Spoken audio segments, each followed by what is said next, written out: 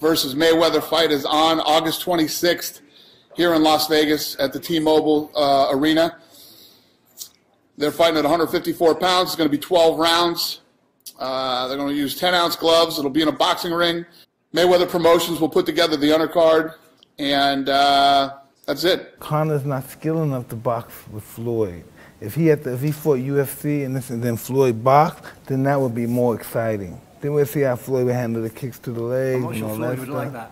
No, but that's what boxing is about. Conor's not a boxer. You know, he got some amateur boxing skills, but he's not a boxer. What do you think of Floyd Mayweather and Conor McGregor? Oh, yeah. Fight finalized for August 26th. Hey, man, that's going to be funny. I can't wait to see that. You think it's funny because you don't think Conor McGregor has a shot? Not boxing, no. No. Yeah. No. Yeah. McGregor might be one of the better strikers out there, and I don't know if he is, but he might be. But he's not.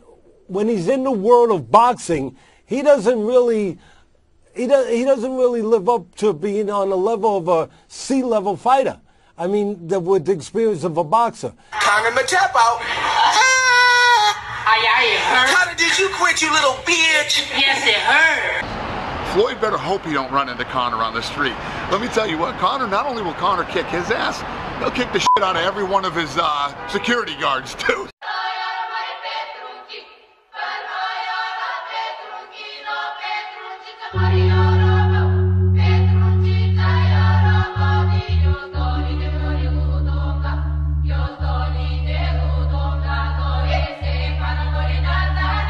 As I helped bring this game to another level, they can deny that all they want, but I did. So after that fight when I lost, and I'm looking at all these people and they're all celebrating my demise and saying I'm done and this and